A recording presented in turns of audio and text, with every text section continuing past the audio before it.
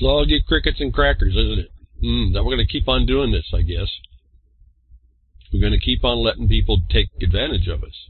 Because we've either given up or we think we know so much that we know what's going on that we don't respond because we think we know that that's not going to do any good. We've been coming here every year for 10 or so years to explain, yeah, there's a way we have to do that. The very fact that you're feeling that explains that you're not in a free society. And they'll tell you the state's free. They'll say the people in it are not. In fact, they're not even talking to the people, but people think they are. So until we get our head wrapped up around this whole thing a lot better and realize we're born into a cage and we're going to have to figure our way out of it, or not, at that point, I don't even know what people complain about. I really don't. I look and say, if you're not really willing to step up, really understand at least what I'm saying, what is the gripe? You're just a whiner, just a griper. And so, it's hopefully that we'll stand better for ourselves and we'll do things that we need to do to change things. And it's, to my mind, it's in my history of researching and doing things, we can change a whole lot. We can do a whole lot pretty quickly. But we have to do it within a certain constraint. Why? Well, I said, we live in a prison. We've been born into a prison. People want to think you're free, or they don't recognize that the term freedom actually means a constraint of your range of motion. And in some regard, is that so unusual? You live in a society with other people. If you don't move out, you have to kind of conform to what other people expect as well. You're not the island of your mind. I mean, you could be, but it's not going to get you very far. And as I've found out, you can't separate yourself, segregate yourself, and isolate yourself. It seems that these other crabs in the bucket want to pull you down, and everyone wants to be equally treated. And then you see that in your civil rights. So I don't know what the big question is here. We're in a prison. The civil rights is an exaction of every kind and no other. That's not my opinion. These are not just things I pull out of the air or other places. Go read the fact of it in Title 42, Section 1981. If you think you're going to get away from the imposition of all that, well, that's what you're griping about. And it's really a continuum of how we are going to extract ourselves, really. And not everything is going to be so perfect, and certainly not. And why would we expect that from an occupying force anyway? They're not going to want us free. We're going to have to want ourselves free more than they want us captured. And there's a whole thing of a study about this in international law. And again, if I hadn't been through my path, I wouldn't really have these perceptions. I would likely have the perceptions I see out in the majority of the people who, even in the ones that think they know. Oh, I've read the Constitution, so I know what's supposed to be, and so that's the way the world ought to be. Not realizing that there's an international law that says that could be overthrown, and you better be aware of that. What's the Libre Code tell us? The same thing. It says, you know you're not free when you're not free. It's indeed, it's in the occupier, in the presence of the occupier. They don't even have to tell you. It says it right there in number 1, Article number 1. And so we can make grand stories about what we think is supposed to be and how it's supposed to be. Here's this document, this parchment, and it's not going to really get us anywhere. It won't. It hasn't, and it won't. And so it's an uphill climb at this point, and we either decide to take it or we don't, and either we don't and be quiet like we maybe ought to be, given that we chose not to do anything. And this is really a lot of choices, or we're just whiners. And until I can see some of the mechanisms and the answers I've seen that work destroyed in their efficacy, then I'm holding to what I've researched.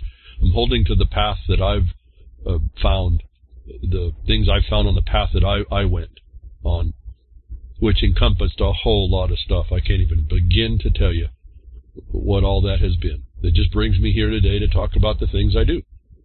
And I'm hoping I'm inspiring a few people. And it's easy to get lulled into, well, yeah, what he says is the truth, and so we're done. And then kind of just sit there and complain. That's not what I'm asking everybody. Everybody. It's going to take all of us. I keep referring to it's a republic if you can keep it. That's if I can say a truism. And this is the international law. That tells you there's an occupier out there that's going to come and occupy you. I can't even say there's not even truth in the dispute resolution stakeholder thing, because that, as I told you, as I can see and conceive of it, as we're told a stakeholder is. It's like likened to Genghis Khan and his horde. And Genghis Khan had come knocking on your door, and he tells you what Genghis Khan wants. And you're going to have to deal with that. And that's sort of how this all works. In other words, we're not really living in peace. And it's all this law that we will destroy and deny. It's all improperly put on people, but we don't understand about that. But all that's there to try and constrain this whole problem. The idea of nations is really this recognition that we're not a very good people. Peoples are just not very good. For as much as any one of us might be, well, how can I say? I mean, peaceful in our own heart, in our mind, and in what our intentions are. The majority of the world apparently becomes enraptured with the 7 deadly sins, if you will. And we're told about that. So we can go ahead and deny all this. We can ourselves not participate in it. Doesn't mean it doesn't start coming down. So rules have been made. And I'm not saying I'm embracing all these rules. I'm especially the ones in the last 40 years, which brought where the system itself. It's maybe an augmentation of when the people in power learn to tax everybody for their benefit. There's going to be no limit. It's the same thing, but on a different scale when we're looking at the things that I'm talking about relative to land law, property rights, and all this other stuff, and this foreign imposition that came in, which we can identify. And I sort of stick there because it's easy, really easy to identify. If you don't have to make up a lot of stuff to identify the type of thing I'm saying, and I'm suggesting for us. If you can see that one, I can lead you to others. And it's not conjecture or opinion. There's other styles of oppression. And they all really need to be dealt with. But what's interesting is when you get on the narrow path, they are all dealt with. Why? Because they're all beyond reason and law and morals. All of it. And so I try to come here to invoke in you a spirit beyond being the whiner or the complainer or just the one who thinks they observe, or the documenter only that just says, oh, this is what I see, and then doesn't understand how to apply all this stuff. I guess that's the biggest thing I see. People I admire, almost like any of the people that I admire that are doing the research, if they're not turning that around and sitting back and saying, okay, now that I know this, where do I use it?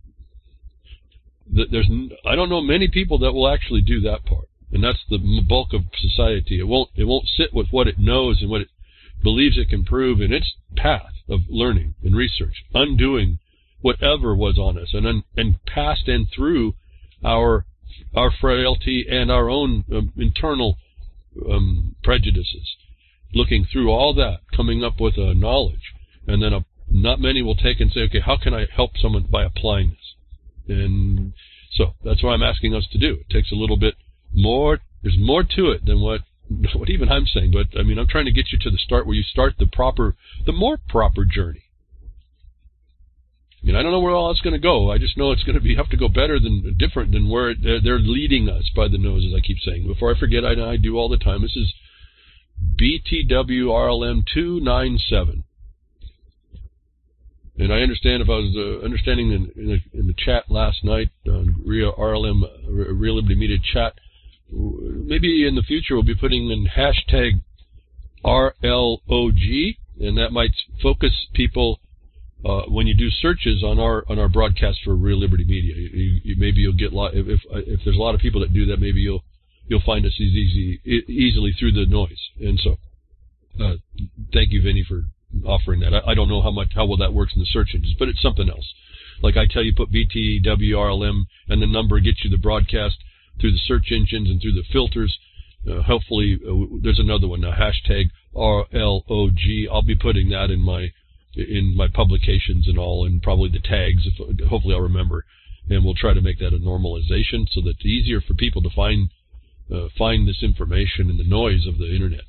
So I've been trying to suggest to you all, and somewhat of a great resistance, that there's a law out there to follow, and then people take it up and say, well, we've done that and it don't work. And I'm saying you're not listening to me, because the law that I'm saying is to follow is the one that constrains the other side.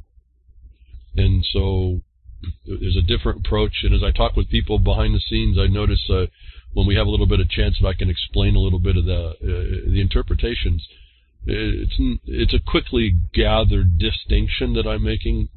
It's a quickly understood change, and it kind of brings to light what's really supposed to happen here. And I can only nuggetize this to say, when I say go into a court and use an equity remedy of injunction, and you make sure you write your paper to get a default, that takes out the judge and the system and the court because it's a matter of law default as a matter of law. I'm not saying engage the system. And so if you don't get what I just said, you need to go look very carefully at what that remedy does and why I'm saying it has to go to a certain place and do a certain thing. And you take it out of all these control, that takes it out of the control system. Now, when you do that, you have a different problem that develops, but that's not the point. You got to get on the path and start the journey and see your sights. You can't just say, oh, well, it's a problem, and don't do it. Get yourself to that problem, and then we'll look at it. Then we'll look at it again. In the meantime, people like myself are chewing away at that problem. And so you won't be alone when you get there either, at least from my perspective. And I'm asking you again, just engage this thing, use the occupier's language, learn a foreign language. It is a foreign law. It's just a thing called legal. It's not so bad in lots of places. It's only bad when that thing out there called government and those people in it use it against us. And then when we look very carefully, it's completely outside of its actual authority. And until we as a people understand that distinction and that limit and actually articulate that back correctly, as I give you plenty of examples, and I reference the minors because we have a regulatory condition that can be placed on a minor who has a property right in the land, exclusive to that grantee, that is imposed upon him, which is just as wrong as any of the other things I see in society. So I can relate this to a very simple condition that I can show you the example for, that you can then just take and extrapolate that around wherever subject matter that you talk. And so I speak through the mining law a bit, quite a bit. And it's only an example. But it's principles, and it's dealing with administration, bureaucrats, and all this other nonsense that's coming on us is going to be identical, absolutely identical. And so when I say you get down the path, once you learn this narrow path and you see where all the criminals are off the side of the road, you're going to be able to address those. It doesn't matter where they come from. That path is still an objective basis, and that path, given you on the right one for you and what you're doing, is a shield as well. Now, that said, there's criminals in the world, and so that's a different problem. Get yourself on the path first. Get exercising your rights in the proper way, and you speak the language that the occupier is bound to. And so what have I been saying? I've been bringing up all these things. Look, be careful what you're handed. You're going to be given a whole lot of things to accept and choose into. We're advised in the Silent Weapons for Quiet Wars document, you're going to be given a place to plug in. Your nature will almost drive you to plug yourself in, and that's going to be the biggest probably obstacle to this is you not wanting to plug into a system. And the way you are able to avoid that is you're able to understand the language of the system you're trying to plug into, even if they're not going to explain it to you. So it's always a responsibility of ours to do that for ourselves. And if you're doing it correctly, you can be an example to others if they don't really have an answer. And I don't say that because you're doing something for yourself, you will be an example. I see lots of bad examples. I see a lot of examples that don't quite meet what they ought to be doing, and they're just lucky they aren't more in trouble. Now, you hear me talk about a lot here. I'm not here to get people in trouble, that's for sure. And so, anyway, it's an analysis that you do. Learn to discern. You go through, I say, go read the black and white. Learn the rule that you're going to go into that's affecting you if you don't, anyway. This is what people, I don't think, get. And so let's get on to the tabs here. I was looking. I've already built up 60-plus tabs on top of the tabs I put for this broadcast. The information I can't get to. And I was trying to think, how do I get to that? I said before, well, I may have to have extra broadcasts just to get through the tabs, because I think it's information you need to know. And then I started thinking about that. 60 tabs. Even if I did a tab sprint, And I did a tab a minute. And I just went through and explained a minute's worth of things in that tab. It would still be an hour show just to get through the tabs that are residual on the broadcast I'm doing today. So I had a little bit of a slump shoulder moment. The reality of the amount of information that's out there is, again, so much. There's really no excuse that we aren't seeing it, but the amount of information to properly understand is immense, and I can only do what part I can do here. And so the way I've set things up has worked. You hear me come. I'm able to come every week, and I'm able to put what I can put out, and it's just what's out there to speak about and how and everything is twice as much as what I can get to in a broadcast, and I'm even doing, as you know, a summary approach. So I may or may not be able to get to all those extra tabs, and I'm not going to do it by telling you about it. So we're going to move on here and see if what damage we can do to the news and notice to us today. I've been telling you about this blockchain issue just a little bit to touch base. I think it's a good idea in one regard, but where it's going to go, where we're told it's going to go, the future that they want for us to tap into is not going to be a future for us. And so I've said, this thing has to be privatized. Don't try to seek all of this registration and stuff as we see. We can clearly see that's not a thing, but that's not a common idea for everybody either. But blockchain now, I've been kind of critical of a couple of articles, and I mentioned last time I talked about this thing, I said, well, people are giving over big fine money before they even do the due process that's available within the law. If they just read that, or their attorneys just read that, they wouldn't be paying up the money for sure up front, and the court came back and essentially said that if this SEC, Sierra Echo Charlie, SEC hasn't done enough to identify the subject liability. And so this new article shows up just to point us out, and I'm going to move. I'm not going to talk more about this than I'm into the process side of. People fail to understand their due process rights they have, the limitation on government before it can act. People will be destroyed by all this stuff and have been. And here's another thing. All I'm going to read is the first paragraph. It's consistent with what I've been saying. The author finally comes to the point. It'll explain to you how there are some people, in fact, using lawyers who read the law and the complexities of securities law, who have understood to do what? Go read the law. And here it is. It's been It's been there all along, right under our noses, writes this author, the same author I wrote at Twitter and said, you need to go to due process. You need to see whether or not these people need to be are known subject, where the court said that the SEC hasn't done enough in making them subject before a due process hearing. Here, this same author now comes this time, and I'm not saying that they're listening to me. I'm saying with any study, you start to come up to the point. How this communication system works and how you're going to learn and stay within the realm so that you can function within the occupations, even so. It's been there all along, right under our noses. The secret to raising money through an ICO without ending up on the wrong side of an SEC enforcement letter. Follow the law. And so this is what I've been saying. That's all I'm going to read on this. You'll read that article, you'll understand how they're doing this or what's being purported to be done. I say, watch. There's a couple things I noticed that were a little off, but nothing to stop this idea here. There is a monster and a beast and a machine and a rendering machine out there called government. And it has set up some rules that you live under, and if you're going to get into these subject matter areas, you better know its communication. This finally comes to the point. Go read the law and set yourself up in a way where the SEC can't touch you, is what I read. Put yourself in a place that you're immune to it. And I say, poof, at that point, poof, the government is gone. Subject to some extraneous action by a bureaucrat. But for the most part, the government disappears if you stay within the constraints that law. In other words, that law exposes the expanse of the SEC's jurisdiction. And when you go do something, you do it just outside of there. That's not even a loophole. That's establishing and constructing a tool of whatever you want to do that's just not within their state, if you could say it that way. A loophole would be someone subject inside that does things that are acknowledged as exceptions to subjectivity. And so, eventually you're going to come to this point. There's a communication that you do. It's in the objective basis. That objective basis is actually a protection.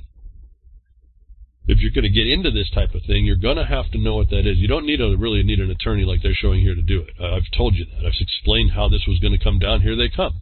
Somebody is a group of people is already doing that. They're working it through, that they are staying outside of the jurisdiction, at least that there's no notice that they've been wrong.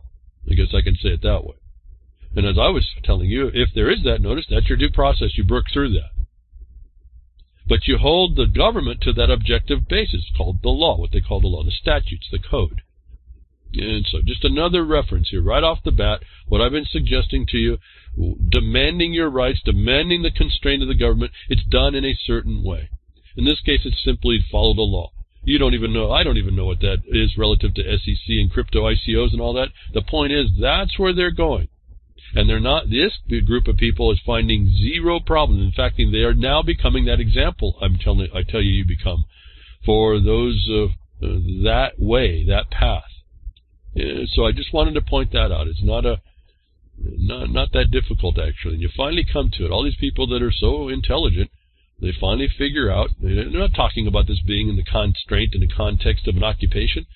So, and I don't have to talk about that, but that's why that you have to go to this communication system, because you're not free. I know that just shocked a couple people. You think you are, but you're not. Well, you're free. Again, you're freedom. You have a range of motion you've been gave. In fact, this rule of limitation will tell you that that's the limit, and that's the free range that you have to move in. I'm saying you make sure you don't get inside that limitation. You stay just outside of it. And here was evidence that that's possible, even in this newfangled thing called a cryptocurrency. So that's one way to address this. Another way is what we've been seeing that's coming down, which I told you again and again. A lot of this is repeating, pointing out I've said some things in the past, and you're going to have to recognize these things as you go forward and into the future, given you do anything, given you're not the cricket. And we found out in the RLM chat that in the game that's played right before the broadcast, this broadcast on Grimner's Blues and Rock Show, that if you are a cricket, the best action you're going to get is 24. You're only going to move 24 inches if you decide to act. When you stop your little noise making and you jump, it's going to be best is 24 inches. So that's not going to get us anywhere. Oh yeah, you could repeatedly jump 24 inches, but okay, who cares? So I'm asking us not to be that cricket. I'm asking us to take action. But I've also said in the United States, be careful if you take the action like we see in France, because that action will be subverted. And sure enough, not even the next week, we get the proof of that in an article. France's yellow vests take a left turn. And so I said in the United States, it's already set up before you even get there, that if you can't protect against this infiltration, your movement, if you will, your action in the streets will be subverted. And it's happening in France. They're not actually protecting themselves so well. It doesn't mean that they're done. It doesn't mean that they're defeated. Your your action will be confused and maybe diffused and then distracted and then dissolved.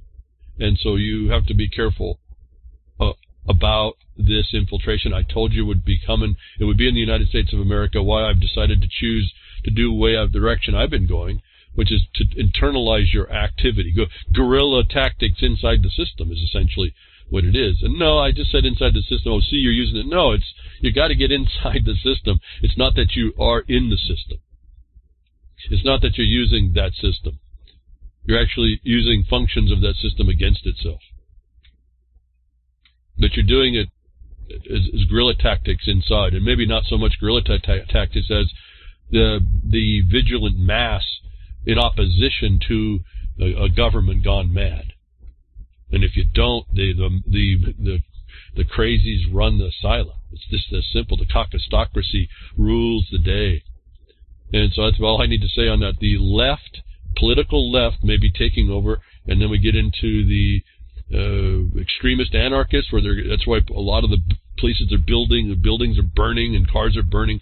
They take over your message. I'm not saying to not do this. I'm saying that you have to put that in the calculation if this is the action you're going to take. In France or in Europe, they have a better, they can get tens of thousands of people out, so they have a better chance to do this. I don't think you can get tens of people out in anything in the United States of America. Oh, we've heard about the Million Man March and the Million Woman this and then this, that, and the other. And all that happens there is the same controlled opposition. As I pointed out years and years ago, you go to the steps, you talk to Dick Armey, you have Dick Armey talking to you, and then you don't pass him by as an irrelevancy and walk into Congress and say, here, this is 1 million people need you to know and do this. No, we go to listen to Dick Armey. He tells us to go, that he's doing it for us, and we turn around and walk away. And so it's not. We don't have a mindset in America to do the mass riot. Those are the amassing of people for a function. We can do it in small amounts. We don't do it like the numbers, and that then gets subverted. In fact, the subversion almost leads in America.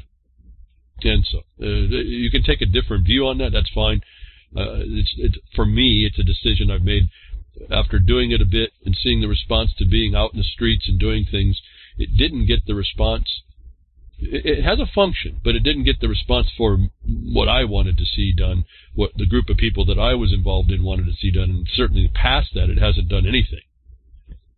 And so we all, again, you make your choices, and I'm saying don't not do it, because I'm saying if you need to go find out what it is to get in the streets and do that, go do it. It's very valuable information. There's always something you'll learn by whatever you do. And so the left may be taking over this, what began as a resistance to essentially globalism, sustained debt. What we hear and read, and I've read it behind the Woodshed Agenda 2030, as they're telling us the next goal set is. But it's a sustainable development. Sustainable means everybody's equal globally, and you realize that when you see it, it's in austerity, and they treat you like herd animals to make that so, which is what the wars are. One of the reasons for the wars is to make migration like herd animals, and you will herd like an animal. There's just really not much you can do when everything's stripped from you. And so we don't want to get ourselves into that because we're dysfunctional. It's like not having your health as well. But anyway, the next point here is how long it takes to get through. I couldn't get through these things in a minute, could I? So that somebody will infiltrate a function. You have to figure that out. When you want to start doing something, consider that. It's now part of the news now that it's happening in France. I told you last week, I hope that the global statement from the UN, the policies that are being presented will make it and rise to the top. I told you that would be my concern was that it wouldn't. This type of a political left turn would subvert that. And you would see why. You know exactly why. So which means you can kind of imply, it almost implies who's paying for that. And it's not the people. And so we got to put that in your calculus of figuring out how effective, what you're going to do, how effective will it be. And it's attack surfaces. We get attack surfaces in this digital age. We have attack surfaces in whatever we do. And that, for me, is important. I always do and I don't know if I'm so good at it, but I do my basic analysis. It's one of the reasons I've told you the story about the Forest Service guy I finally met, writing letters telling them how they don't have any jurisdiction. They were trying to maneuver a way to try and make us liable in our mine claim. They never did it, but they were looking to put external power on pressure on us. In other words, what they do is when you start resisting, they'll find you, and then they have their military marshals thump down on you, and then they cite you into a federal court, and then you're fighting a federal court on the criminal side. I saw that coming long. I figured that one out a long time ago. They were never able to do that to us. And because we took away one of the major tools of their oppression on people trying to resist their crime. I finally met the guy that I was writing a letter to, and he says, "Oh, we've been looking for you." And that statement alone, with a big smile he had too, big smile, hearty handshake, "We've been looking for you." And I go, "What for? You got my letters. Why aren't you answering them? What you been looking for me for?" Big smile back. See, they were looking for us because they couldn't deal with the law. And that was a big answer. And so you learn how to, even within that system, when you're addressing that system within its own structure, and you're using the structure against itself to weaken itself or to actually destroy itself, there are certain vulnerabilities that you're going to have to analyze as you're going through this to protect against. In that case, that statement to me proved out everything of if I ever thought I had a weird mind about being paranoid, that perfected the fact of that vulnerability was not exploited by the government when it tries to go and beat us down. I took that away from them. You're going to have to figure these things out as well. So this is when you get out in the middle of the field, get out on the riots. It's certainly impressive. It certainly is exciting for people when they are getting together to see that other people agree. It's certainly good when you're on a good point, on a moral point. It's certainly good when you're trying to go against a wrong. But that becomes that group target that can be targeted. I'm not saying ultimately don't do it, but you better really have that covered. I said that last week. You better be able to deal with that. Other things that they're working as we plug in, as they give us trinkets and toys to plug in with, to subvert any action that we might have to keep us ultimately, as they're looking, this is a government imposition. When I can figure out that if I do a couple things on paperwork before I even get to the problem, that they end up going back and using against me, to attack me, to diminish my ability to fight and defend myself, and put more load on me. And I take that away from them before it ever happens. I'm insightful enough before I take an action to build a record against myself that they'll use. Now I'm starting to get on the better path. I've proven out now that's the fact, and that works. And then I see these stories about the stuff you're given to buy into for Christmas and anything else. Are us making choices ahead of time before something happens that we're typically oblivious to. We're blindsided by these things. EFF, the gift guide, what's creeping us out, was an article that came out, given we're coming into Christmas and given that there's an infiltration and a surveillance and people are infiltrated by information that they don't even know. You have to be ahead of the game when you fill out paperwork with the government on what they're going to do with it. It's not just what they're telling you. Notwithstanding the problems that they create within that. I'm saying they use that information to externally check you. And if you don't know about that, you will become victim to this point. I'm not going to even talk about it because I don't want to give out what goes on. Anybody who gets involved, you will find, and it can be directed once you're inside, doing what you need to do to cause the distance, the shielding. There's the facts you will read that tell you what you need to do to avoid at least vulnerability in certain attack surfaces. And this is one of the problems I'd want to tell you all. But first of all, it's in one ear and out the other. On the second thing, then what happens is, I told you before, when the amoeba, the bacterial amoeba, hears about this, the government hears about these things, they write legislation to block it. So when I learned that I think it was 20 years ago I learned that. That was actually, about 20 years ago. When I learned that, I stopped writing paper which found the loopholes. I'd stopped writing paper that insisted on certain things because they would change the legislators would change those things, in particular where it was about their revenue. And at that point, I stopped suggesting publicly to anybody what the answers are. Instead, I've had to resort, because I don't want those things closed anymore, if you can understand what I'm saying here. That's a weapon they were taking. They were a limitation against their authority, because this is an ongoing occupation, and they have the right to change that oppression over time. That was the basis for what I started to see. So you have to understand why I'm even looking at this. I'm looking at it because international law tells me to make sure I'm paying attention to it.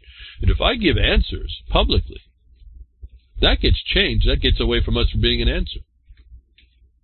Now, if I can do it by getting you to read, and then if you don't quite get it, but you get into the game, get your sleeves rolled up, and you're doing something for a purpose. If knowing me, I could, and you have a question that's on the line with that, I can direct you to what you're looking at and how to look at it to see the answer. If you're not going to do it, you're either not interested, it's a waste of time, or you're not intending to do it right, and you can mess things up, and that's the other problem. You'll mess up stuff. And this is the thing about knowing too much. If you think you know too much, you start telling all that you know. You start actually spewing out to the enemy what their potential problem is before you got to use it. This happens to us all the time. Well, it doesn't happen anymore as it happens to us. It used to happen to us when we were dealing with public lands and these and these issues regarding the environmental terrorists. If you give them the answer ahead of time before you get somewhere, they've got that all patched up.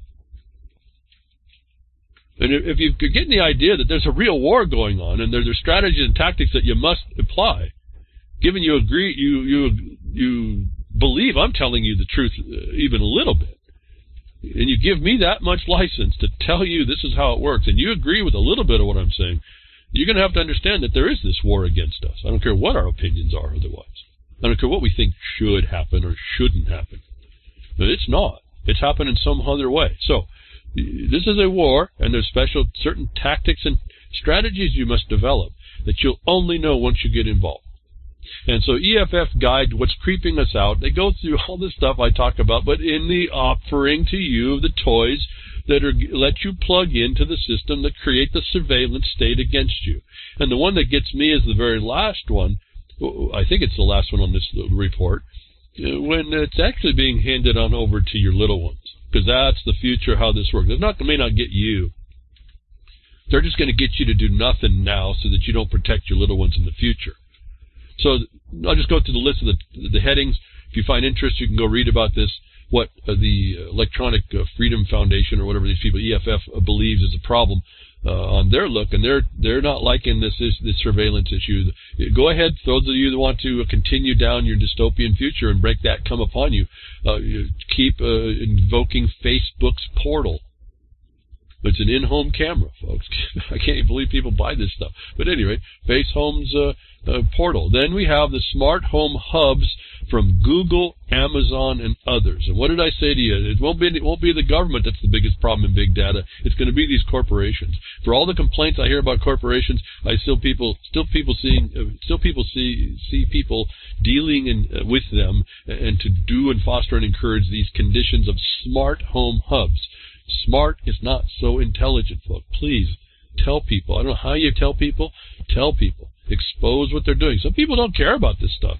I don't know about y'all, but those of us that do care, be aware. They're going to offer you every opportunity to plug in. Smart home hubs. This is really, when you look at the inside of these hubs, what they do is shocking, literally shocking. And when you see the technology coming on what's going to be in those hubs, if it's not already there, it's, well, I don't even know what to think about. It's so devastating what it has the potential to do. Let me just touch 5G real quickly, because a lot of this goes through the internet. My thoughts are turning more and more because of the only two things that the federal government is granting money for in its purpose. 5G, which is not just 5 gigahertz. It's a range that goes way up into, I think, terahertz.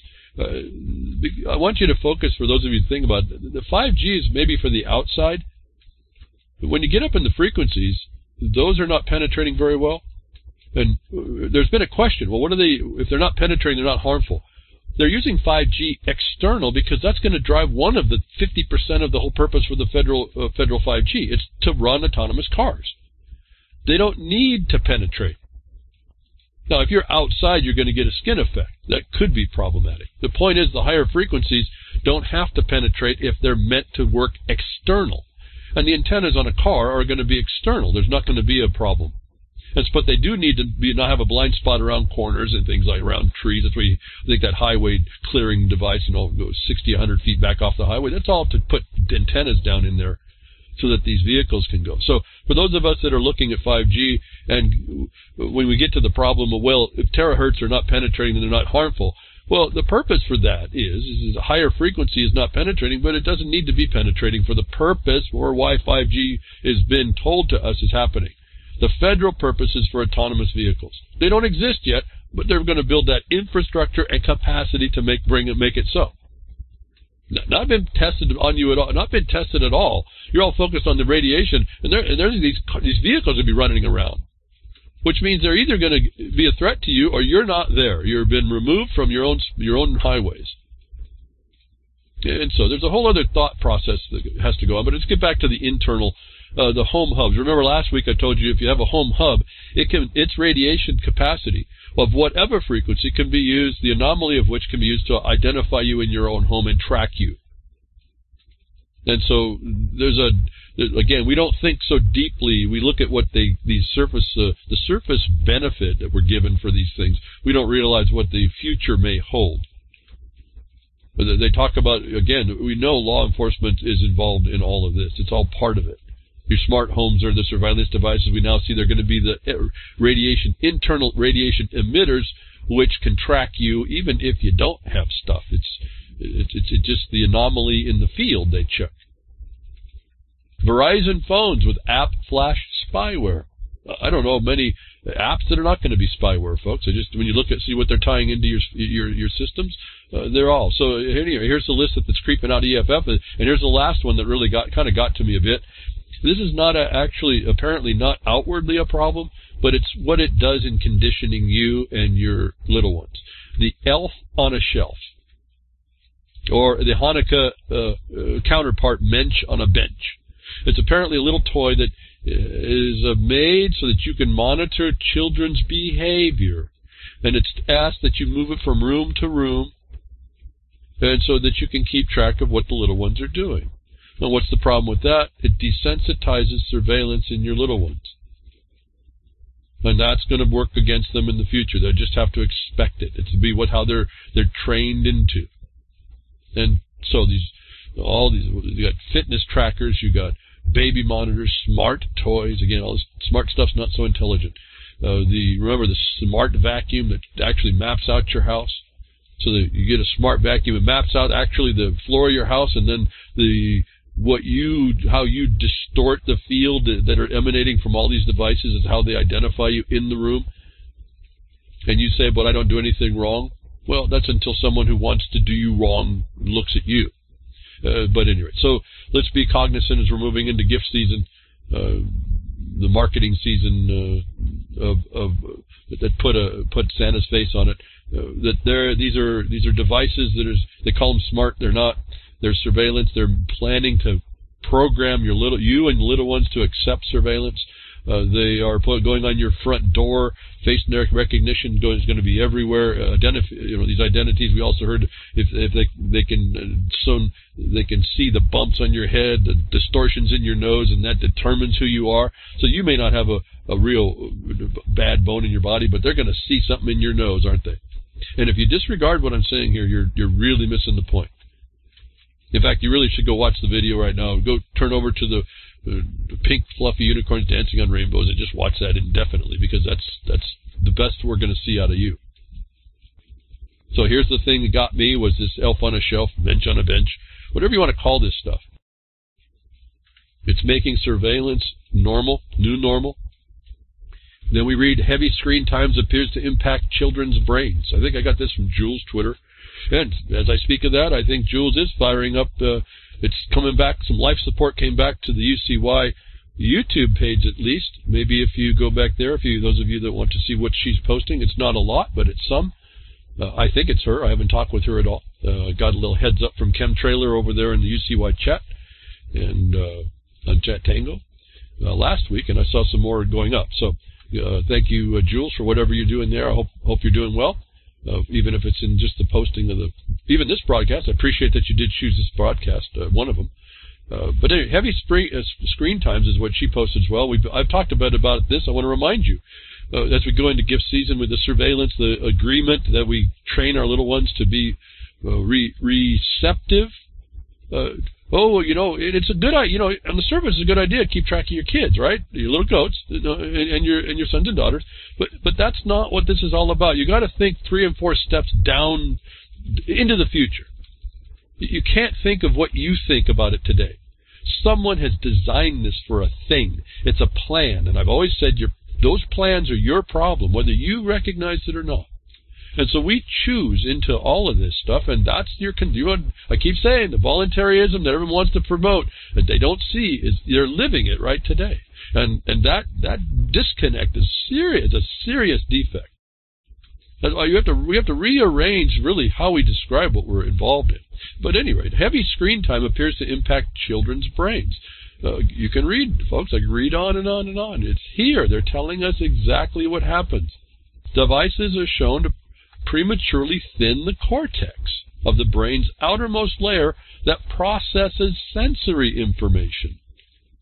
It's desensitizing on top of your desensitization and physical action to accept the surveillance. The technology, and I have a whole lot of tabs I never got to that I wanted to put this together. See, the continuum of the information gets broken as well at the end of 2 hours and 60 tabs back. I was going to talk about this harm. There's a continuum of styles of harm that I wanted to be reminded of, at least this tab, that it literally does. They're finding now that these technologies do things to you. And in this particular thing, it's in the development of your little ones. And it goes on and on. This happened to be a CBS program, apparently, talking about this, but I'm reading an article. And again, I want to tell you and read about it because it's so important for you to know. But if you're not interested, why am I wasting my time? And as I say that, I'd like to, again, acknowledge Sound Minds on YouTube. I've been here 2017, I think, is having a live rebroadcast presentation that he takes, or whoever it is. I don't know. I haven't talked to anybody. I see the video. He takes and puts pictures with statements like Thomas Jefferson and quotes that Thomas Jefferson would have said, and then my audio underneath that, and then goes through all of these pictures. So it's kind of a neat difference. Something I wish I could do in real time that I don't think I can't. I've tried to work it out. It just doesn't. I'm not wired that way. He'll show you these documents on his reproduction, and I found it kind of interesting to listen, not to listen to myself more than to listen to what I'm saying and then read something that's on the screen. It has a different effect as well. And so, thank you for giving however many more dozens and more people access to the broadcast content over there at Sound Minds, and putting together a video for people to put in their eyes. It's a little different learning. You get to see not everything is on what I'm saying. It's on another. They'll put up something that's interesting to them in the same context, and I noticed it kind of has a different way of your mind works in a different way when you start seeing those. You listen and then you see. I noticed I was thinking about different things as well. Now, it may not have been exactly what I was saying, but that's not what my point is. You're getting another type of exposure. And I thank him for using the content of my broadcast in order to build the foundation for that. And I appreciate that, not because I want to have my stuff out there, but because I think I'm giving you information, pointing you in directions, giving you insights, that if we ever step up as a people, we stop complaining and whining and stop worrying about how deficient we might be. That was all I think a setup. And then we had our own foibles that we want to speak to our negative side, that we're not capable. We are. Stop dwelling in there and start working. If we find something that we don't like, then focus in on that and start to fix it. I do believe this thing starts to change. It won't happen overnight, but nothing. A freight train doesn't stop just because you don't like it coming down the track. Like as I said to Catherine Austin Fitz in a Twitter, because we don't want 5G or smart meter, just because we don't want it is not enough. You have to understand the language of the communication.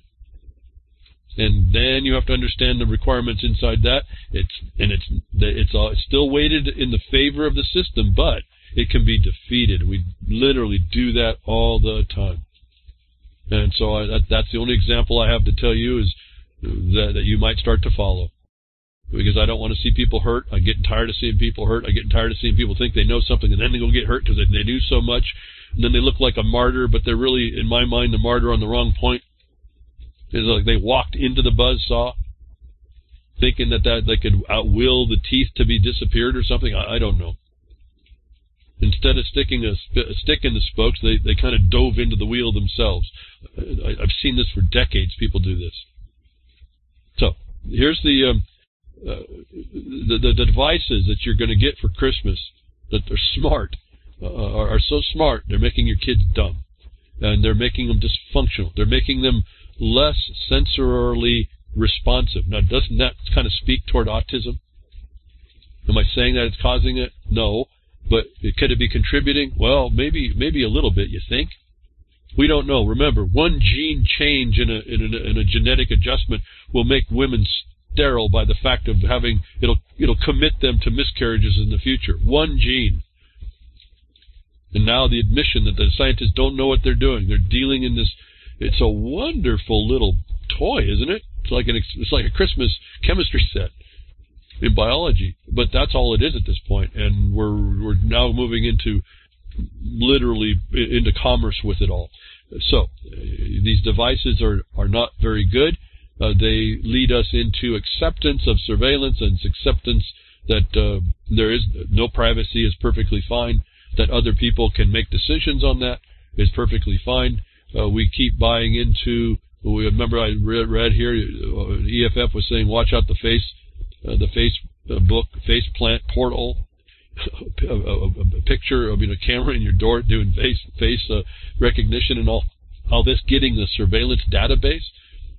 At least TSA asked you. I mean, come on. I told you that the corporations were going to be worse. TSA at least asked you, do you want to go through this or not? They may beat you up after, but the point is they did ask. The corporation just gets your consent by you purchasing, you're buying their stuff.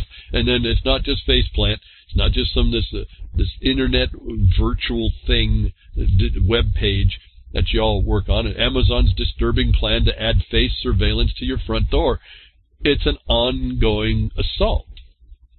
I guess that's all I want to say about that. We could read about it, but there it is. Our next tab, artificial intelligence experts issue urgent warning against facial scanning with a dangerous history. This is not even a new story. I've covered this a long time back. I covered it just more recently.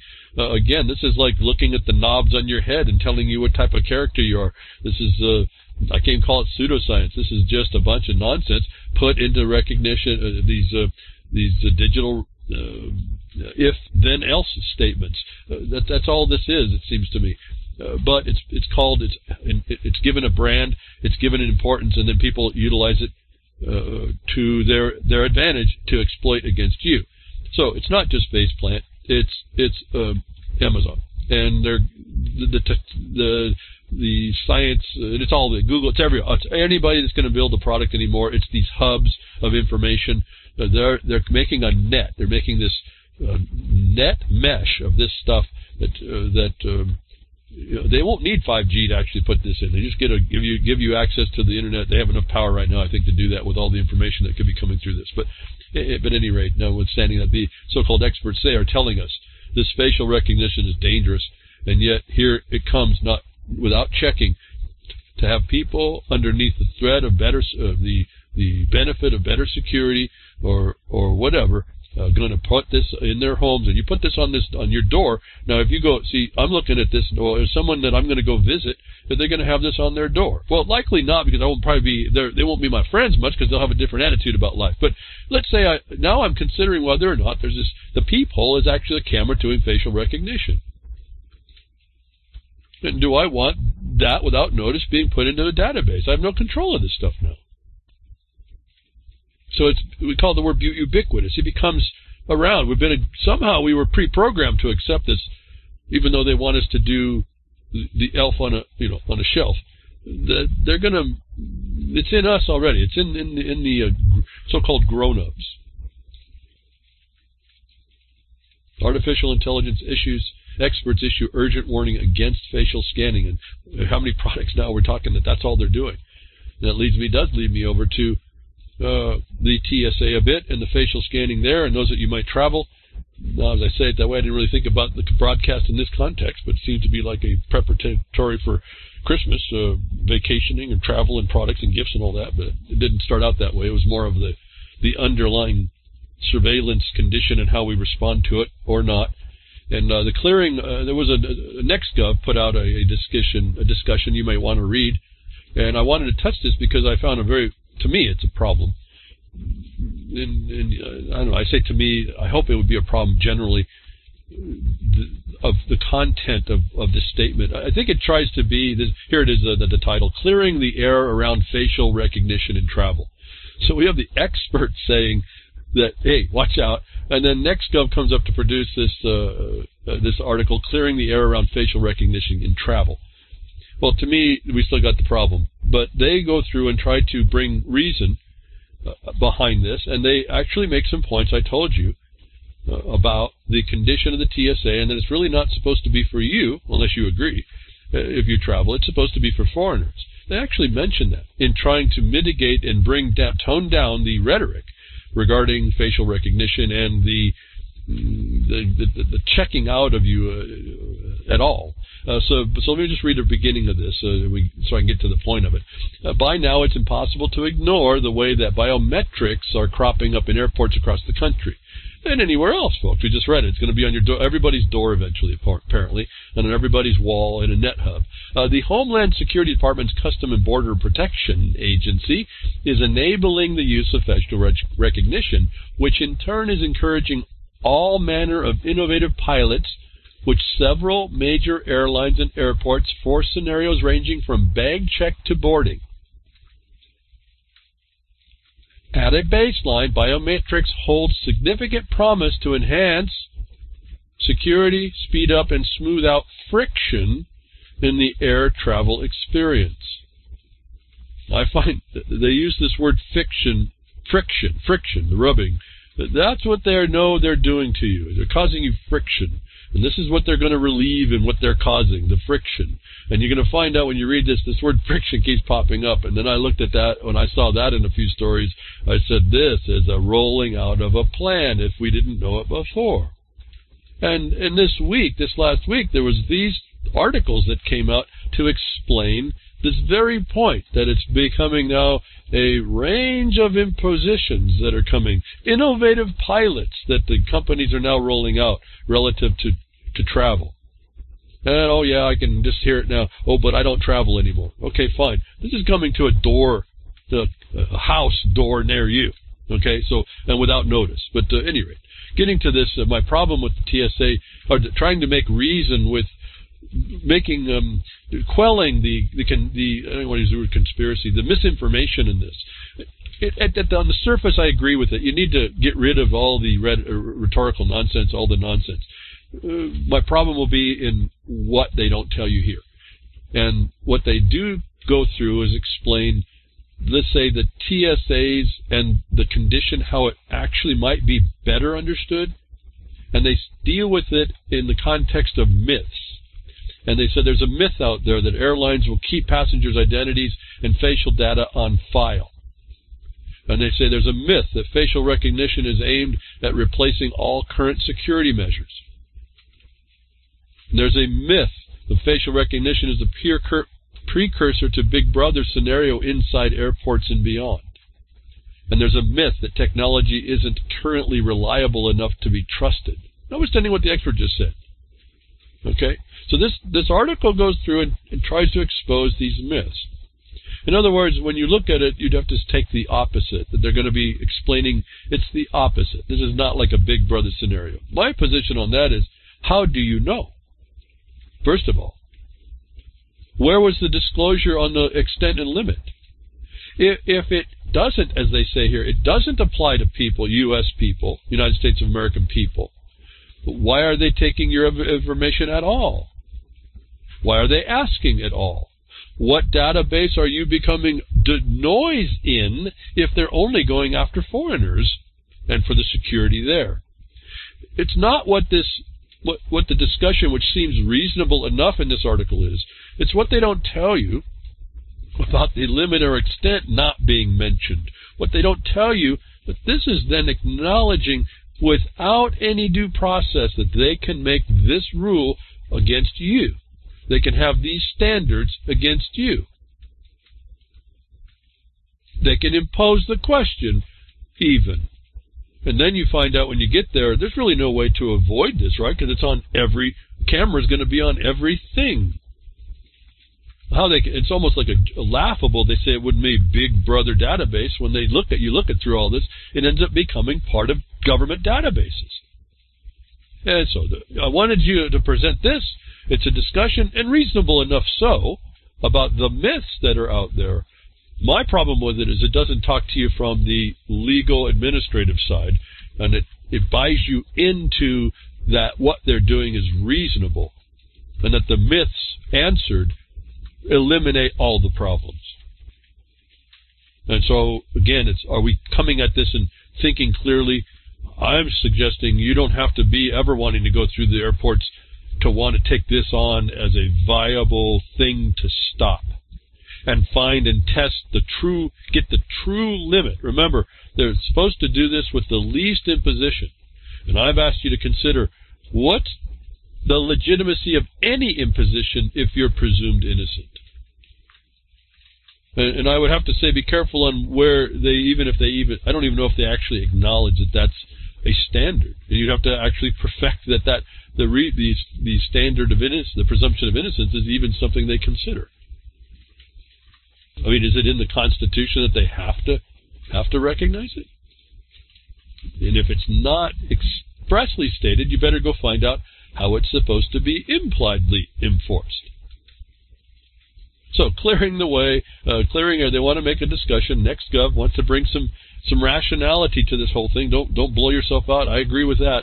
But they're only seemingly trying to speak to this through myths, but that doesn't and then imply that if you answer the myth and it isn't these grandiose errors of understanding about what it's supposed to actually do, that you actually understand the thing at all, let alone in the entirety, or let alone in the administrative imposition that may be way outside, if you understand it correctly, way outside of any legitimate need. To me, it kind of answered it. If it's not supposed to be used for United States citizens, even that term, what is the question? Why are they even having it there at all? They should have a special cattle chute for the foreigners only. Leave the rest of the people alone. But they don't. That's telling you something. This article doesn't address that as a myth, does it? And it can't, because it can't know.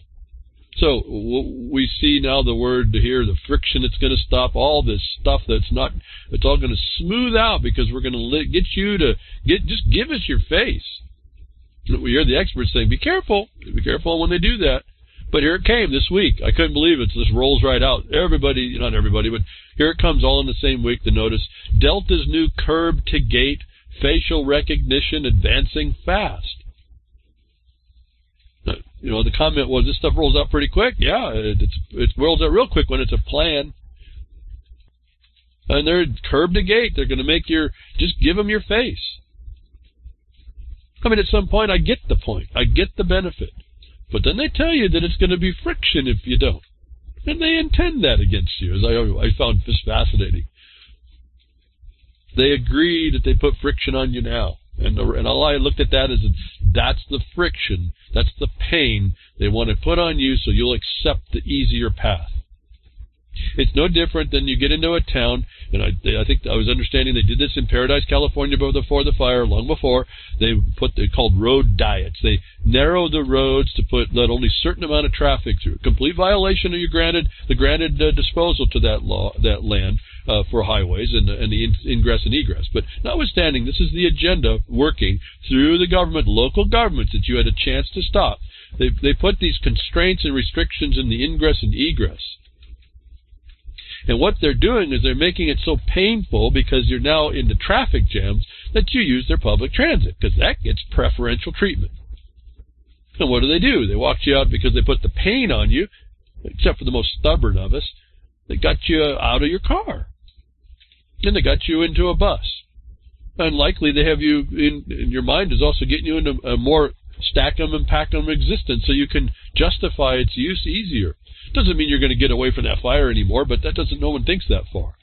But it's the same. They cause a pain for you that you want to relieve. And the buses and the public transit isn't the only answer. You do other things. They also want you to get you into bikes. And then you find out that the bikes get preferential treatment. Then you start saying, maybe I'll get a bike. Maybe that three-wheeler, that little three-wheel pedal car don't look so bad. Because I'm actually going traveling faster in that thing, in this bike lane than I am in the car. And this is how they work it. They put a constraint on you. They put the pain on you. The friction wears on you. And I get it. You just want to stop the friction, don't you? They're talking about that right here. And that the myth-busting article talks about it as well. It actually references this whole thing. Well, so Delta is going what? What'd they say here? Curb to gate. All right, well, I get to the gate. What about getting away from the airport? Well, Hertz has got you covered the same week. Hertz's airport facial recognition program uses customer loyalty rewards to change public opinion. Wow, that was a mouthful, isn't it? I've told you about the loyalty rewards as being the precursor. You went to Safeway or whatever store with your card, and the loyalty reward that you got was a discount and whatever bonus points.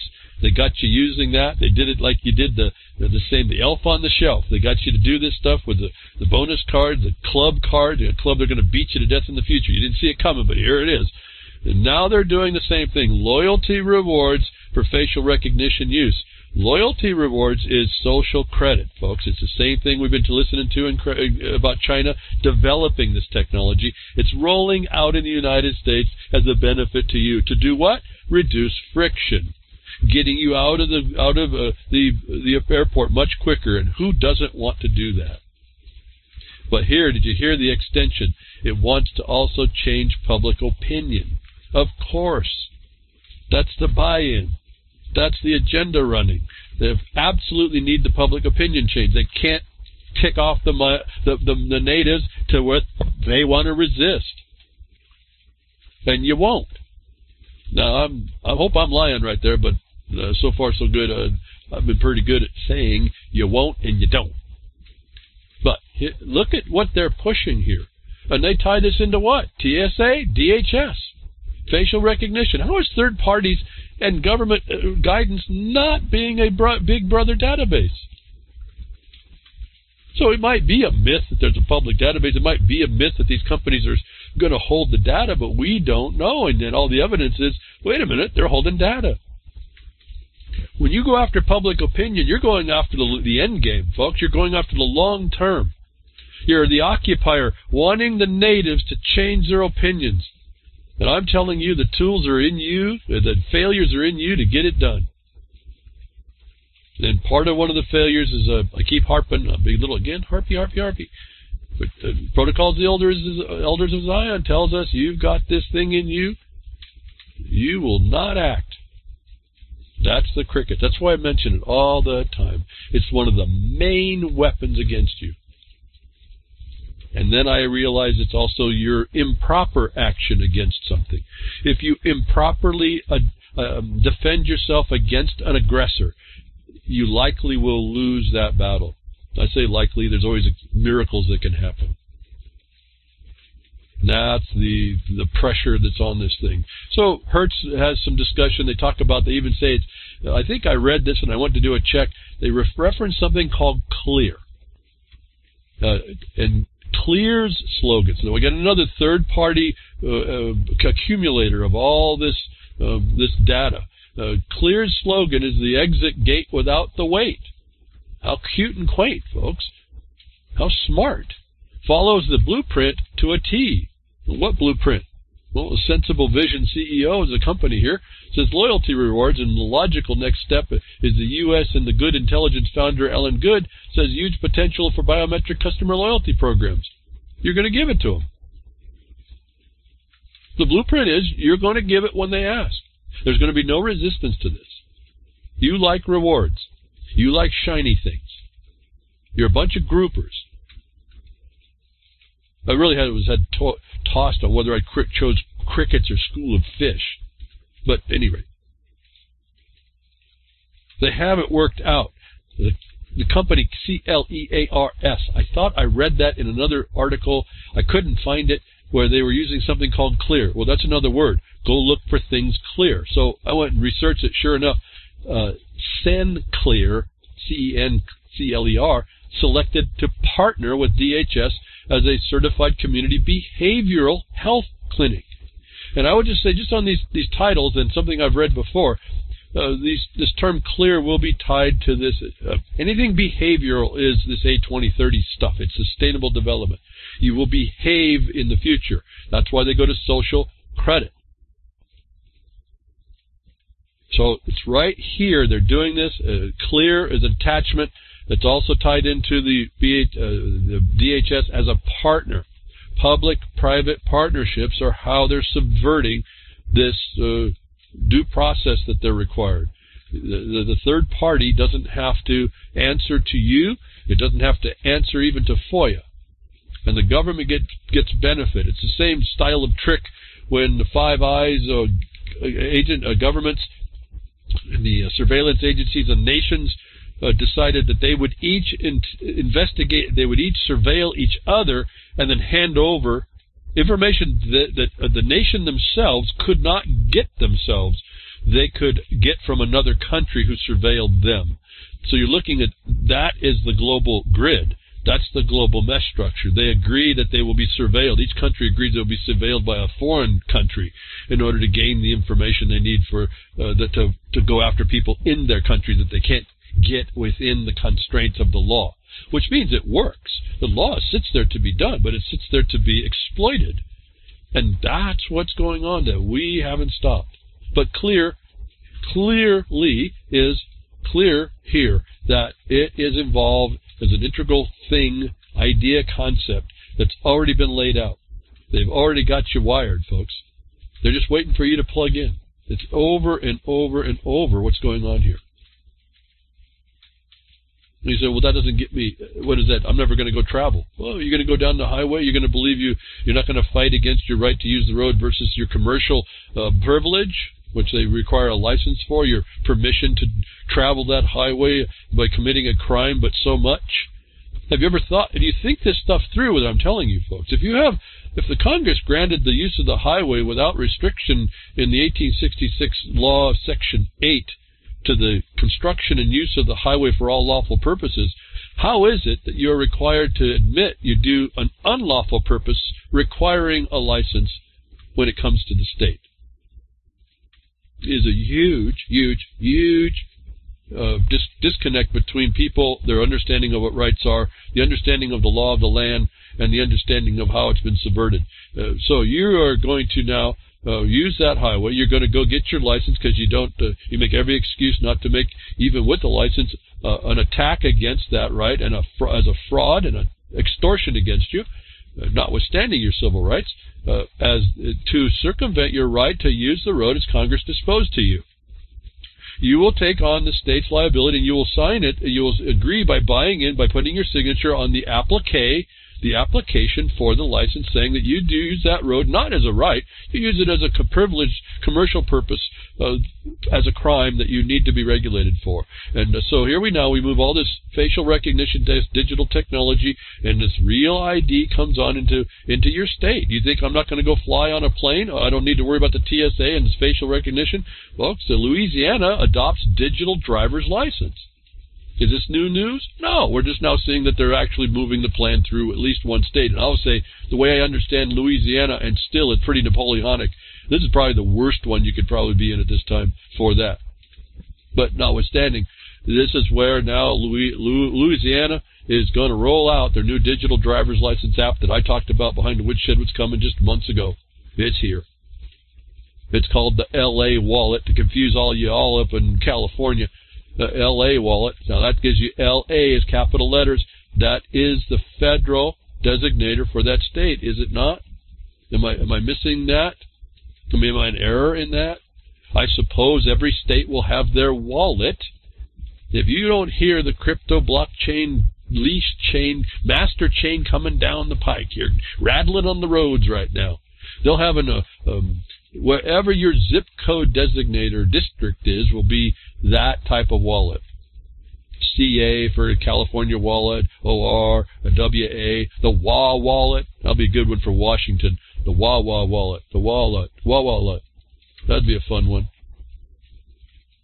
The ID wallet out of Idaho. Isn't that going to be interesting? And you'll get your wallet, but you'll plug right into this. You're going to have a digital ID. It's right around the corner. You're going to be tied into this non-existent Big Brother database, aren't you?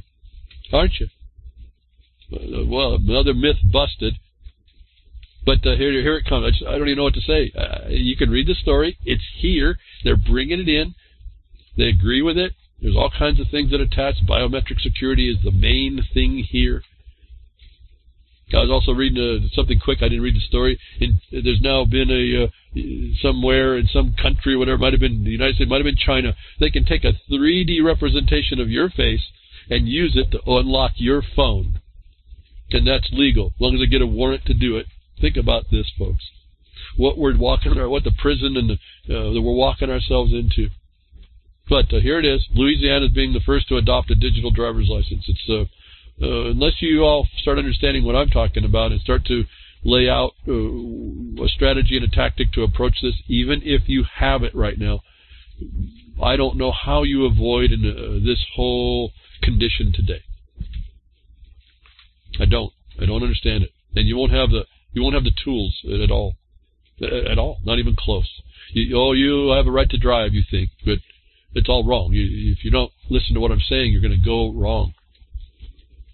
And where we're asserting what I'm saying, the government goes absolutely silent. So I don't know which way you want to go. I'd rather, for myself, it's better that they go silent than that they think that they have some authority.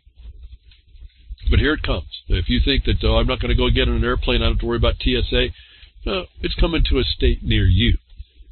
They're worried, I'm wondering now with all this state non-compliance needing waivers for the real ID, I think they're backing off because they realize technology now is just going to eliminate the need for that license. No different than your face becomes your paperwork, although you have to have your backups with you. What's in your wallet and your other documents. Your face is going to be that wallet. But that's going to happen now with digital technology. Now, how does that get implemented? You will have to have a phone. There is no way this is going to be implemented. Eventually, this will have to be 100%. It will not surprise me that you get that the price of a driver's license goes up somewhat substantially, maybe up to $50 more, and they hand you a phone so that you can do this. And then you have no excuse. They register you to vote. They create a bank account. They go ahead and give you your social credit. It's all right there at the Motor Vehicle Department, don't you know? Did you see this coming, folks? I'm not going to fly. I don't have to worry about TSA. No. This country, United States of America, it went every country. It went to what, folks? It went into no judicial recognition. It's now into executive expedience. Why? Because we live in a nation of crickets. We don't understand anymore what is up and what is down. We love shiny rewards and things. We are losing the moral capacity, I think, that we ought to have kept, as well as to keep our government the way it was supposed to be limited would have meant that we kept our moral backbone. And I think we may have been remiss to be paying attention to that. Louisiana is going to your digital ID. You have a QR code. You have your picture. It's all agreed to by the state. You can exchange that with the cop who's going to cite you. I don't even know how you now avoid. See, what I'm telling you people to do now, when you can do so on paperwork, between the time you get a ticket and go to the court and then go to the Secretary of State of your state and say, hey, wait a minute, that's a fiction that doesn't exist. So the officer wrote a fraud on the paper, so this thing needs to be set aside as a nugget little point that may or may not work for you, but it's there in the rules to go do. But you're not going to be able to do that now. And so you see, they're already ahead of us. There is no remedy against this thing. You hand them your phone. They get the information from you. Why? Because you signed up for the phone. You've signed up for the ID. You signed up to be in that system.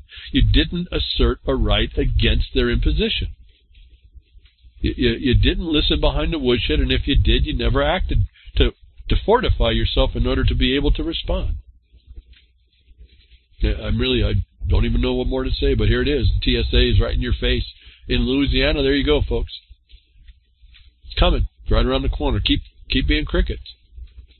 Now, another thing popped up. Another impositions. But another thing that's been determined to be okay. You think this exactions of every kind imposed, this extortion on you, is a joke? We heard about it in Obamacare. And a report came through that said that the Obamacare, the federal judge rules Obamacare was unconstitutional. I saw a bit of fanfare over this, but when you look very carefully at what happened in the case, I'm not so sure. Again, to me, looking down into the future, it's not just in this regard that it's, well, first of all, it has been ruled unconstitutional, but for a reason I don't think it's valid, actually. This judge seemed to take the severability clause a little bit to the extreme, and I think he grabbed more than he actually could. And the whole point about this is in the future you're going to be underneath this care, this government care, and they have to get you there. My problem with this whole thing is it's never been argued, and the Supreme Court didn't take it up, that this tax bill measure that was determined by the Supreme Court to be such did not originate out of the House. And I don't see anybody discussing that, and this case doesn't discuss it either, which would invalidate the Obamacare. It would require that they do it over again, completely. But this judge said that the provision of a penalty against those that didn't get it, that was going to come into force and effect in January, that you wouldn't be penalized if you didn't get it, invalidated the entirety of this Obamacare medical treatment scam that they're putting on everybody. And I think you need to look very carefully at this. This was set up to probably go to the Supreme Court, because they can't let this stand this way. Not that they can't let it stand to kill it. It was not done on a proper reasoning, it seems to me. Just because a penalty for not getting the plan goes into effect to not penalize those that don't get it doesn't invalidate the whole thing.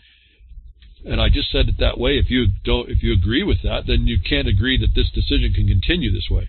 If you don't agree with it, I'd like to hear your reasoning behind how removing a penalty from someone invalidates the rest.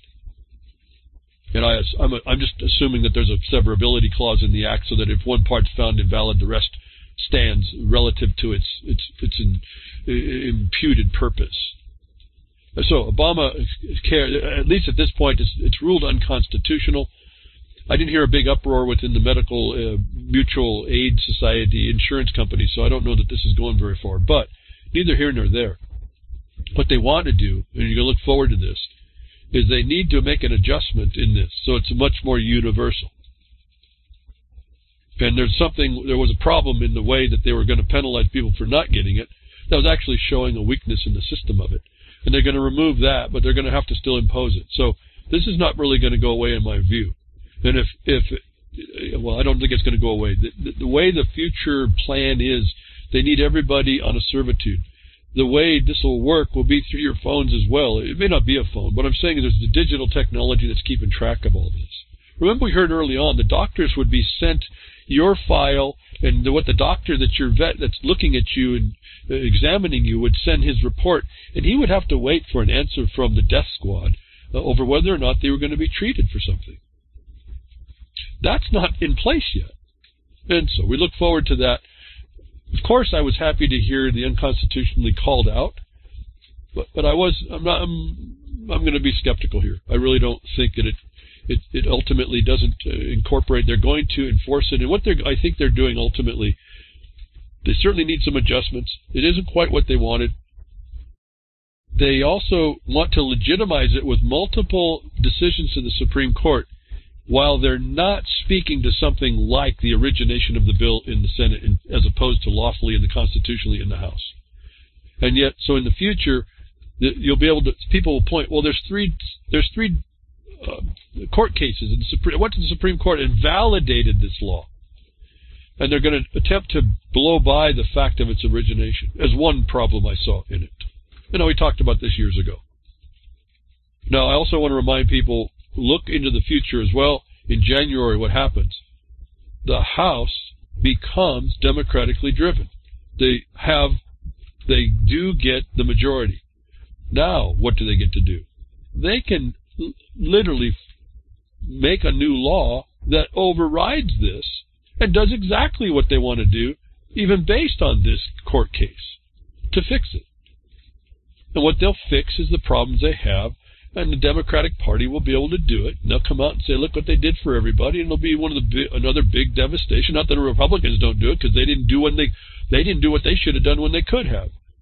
But the Democrats will be able to change it. They now have an impetus to change it. So be careful of what this court case might do. And now the Democrats have this majority that they can push through to get this stuff fixed a bit.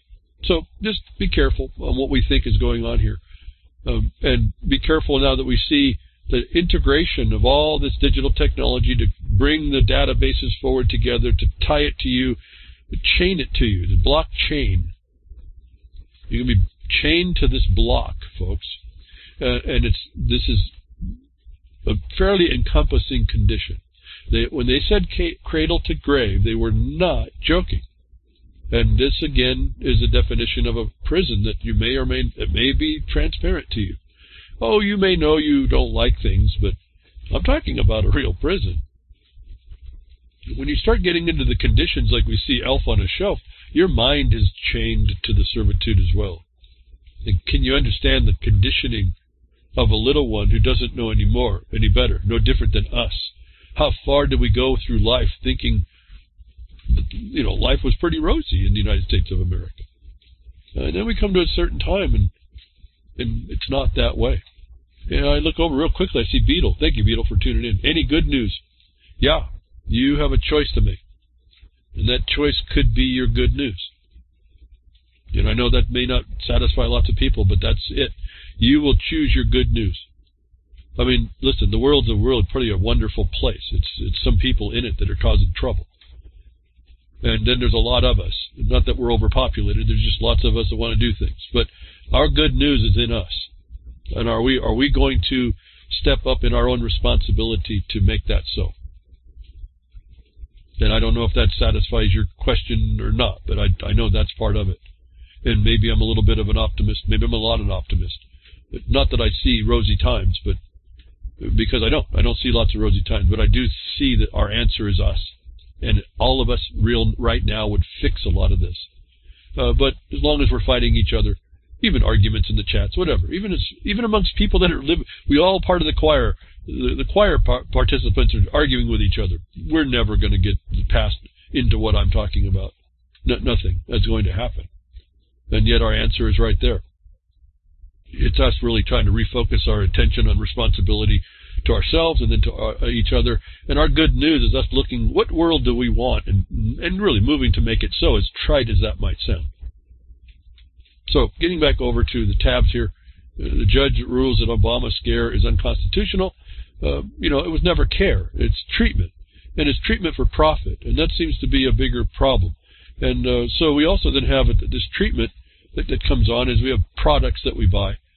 And we have licenses regulations that the government allows. And I've told you some of those are like the mitigation between harms versus, nothing in the world's perfect anyway, but they're mitigations of known harms or knowable harms if we would hope, but really known harms which has been exploited against you.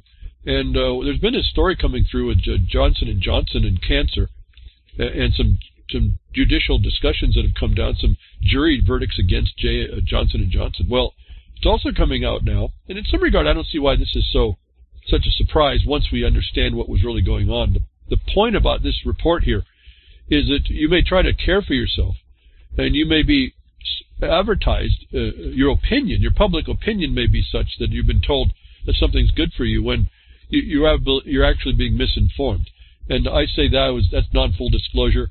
That's what the government does. That's what corporations learn to do, and they're given license to do that. In fact, propaganda, government propaganda, is that at all. Advertisement is propaganda of some sort. They just want you to buy their stuff. It could be as innocent as that. But the problem is when you're going to be a danger, when there's something of a danger to you, and the people that are offering you something know that and don't tell you. Now we got a little bit different condition. What's coming out now is that Johnson & Johnson knew for decades that asbestos lurked in its baby powder. And so we're having a deception here that was not disclosed. It was not even disclosed properly to the government. However, if you look and read this story carefully, you realize that they'll talk about an influence, and the people who are like against J&J here doing this, they're kind of against the condition, and I think they overlook a bit on pointing out problems, but they don't say, well, this is systemic and we have another problem. In the fact that you'll read in here that there was, again, an administrative process and procedure that nobody else participated in, that this company was able to have the government prefer a certain test, the quality and resolution of the test of which guaranteed whatever the contaminant was could meet a 1% level and not be seen. And so here we see inside this story how the mechanism already in place that allows right out in front of everybody's face, the ability for anyone, not just this company, to manipulate, if you will, if I can say it, that manipulation, the FDA, I think it was in this case, to prefer a test. Well, isn't that the same as I've been calling out in the problem with 5G and the federal experts that the FCC looks at? And when you look at those private third parties, they're missing a whole lot. That's like a test that the FCC agrees to that was somehow agreed to that needs to be addressed first. The test itself hides harms. And I wanted us to see in this story, that very agreement is in this story, that there was a preferred, there was an administrative procedure and a preferred test that if any of y'all had understood this at the time, you would be in that and you would say, wait a minute, but that test will hide 1% of a problem.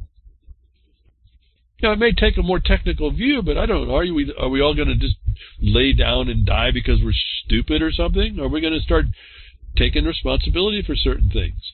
Now, the J&J wasn't disclosing that they had some of this in their product. They were claiming they didn't.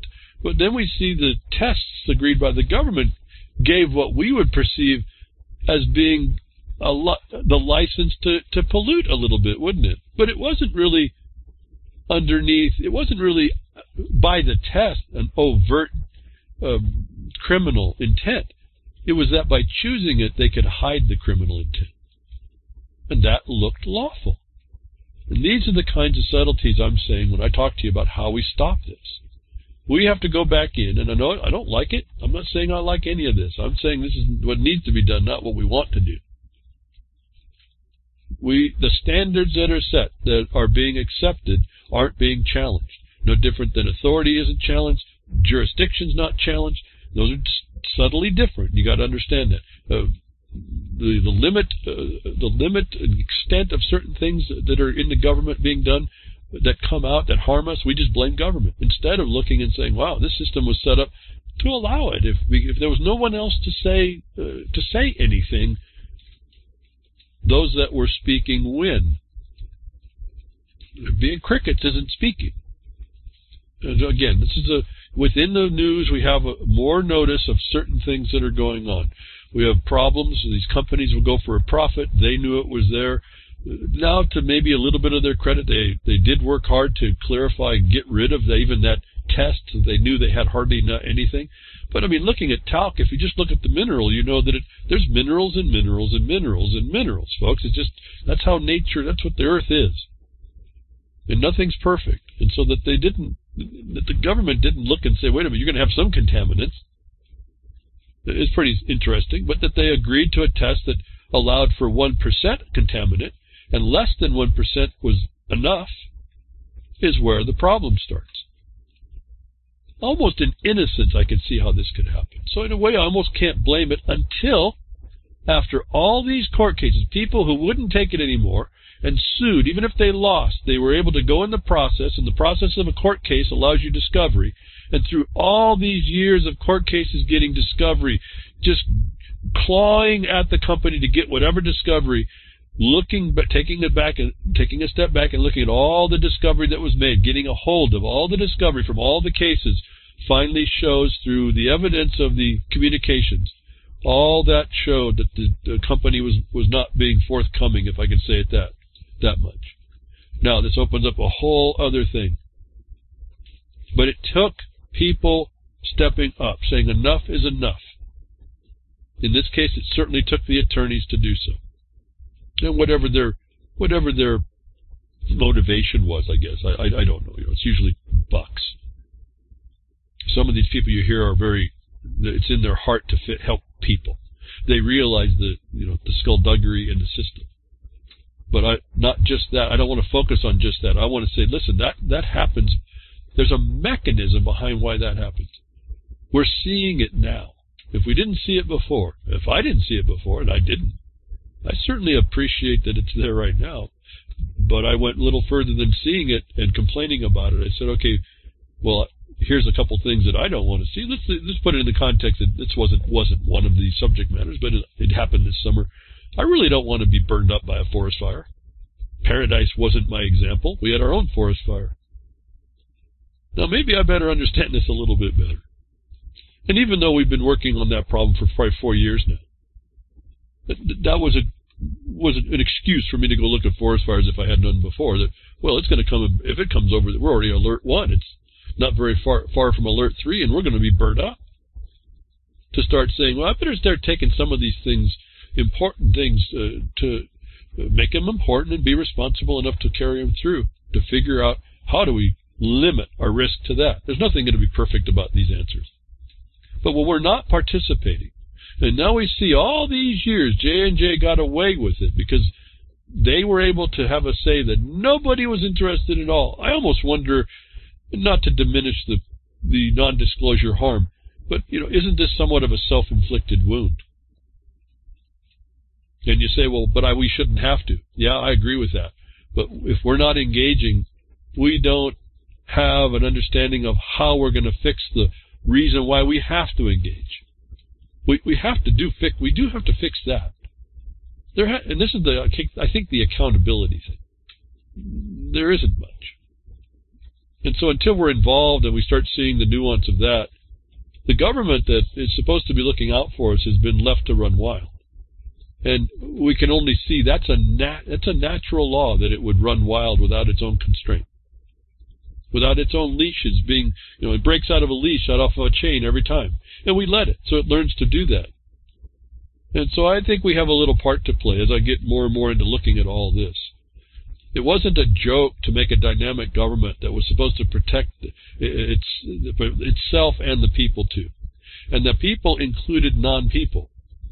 Because why? It was a commerce base. And I keep saying that people underappreciate that condition, and that happened at the beginning. That happened before the beginning, actually. All right? So anyway, so we'll get lost on that. So we have things that we use, things that we're told is okay. We have court systems that are there to grind away, and I don't like it, but that's the system until we figure out how to fix that part. And some of this is really a plan inside the system we know is corrupt anyway. Again, the Bar Association controls a lot of this. There's no accountability to that. It's a self-accountability, which ends up being no accountability. Until we address that one, that's another layer of the problem. That starts to get this thing to roll out. We have court systems that allow certain conditions. There's remedies that are there for tools that we, whether we engage them ourselves or understand them at all is not the point. The point is they're there, and that people do engage them. And if you look in the world, you see how unseparate everything is, how integrated things are. And I said, if you're under this rule of law, you're underneath a control structure, and it's not different. It's not distinct. They may speak about it in different ways, but it ends up being a general control that affects a global range. It's not stuck in one jurisdiction. And I'm always interested when those pop up. And one of those popped up. That you think, we look at these judges, these courts, and I talk about the Bar Association, and you start talking about how these attorneys are all working, interact together or not, how these systems, these plans roll out, how the arguments are made or not made to bring up the point. Like I said, I'm always interested that the origination of the Obamacare tax didn't come out of the House like the Constitution says it's supposed to, yet it hasn't failed for that all these years. Why? What Bar Association member is not looking at that, or intentionally so? That should be the first thing you do. I mean, anybody who's in law or in these battles, if you will, in these challenges, in these questions as to the limit, has to look at jurisdiction and authority as the very first thing. Why don't they? So when stories come up that people respond in everywhere else but where the rule happens in a court, I take notice of that, just if nothing else, to say, oh, look how integrated this global order actually is. You want to start seeing the global order, stop the conspiracy ideas, and start actually finding the ones that are existing. I don't care if the Queen's a reptile. I really don't care. What about one of her henchmen called an esquire, attorney, a barrister, who's working within a system that has control over 5/7 of the earth?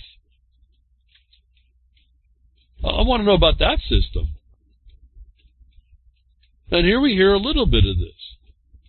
So, not the Queen, but maybe an extension to the Church of England, to the Vatican. Listen to this. Super injunction. Ever heard of such a thing?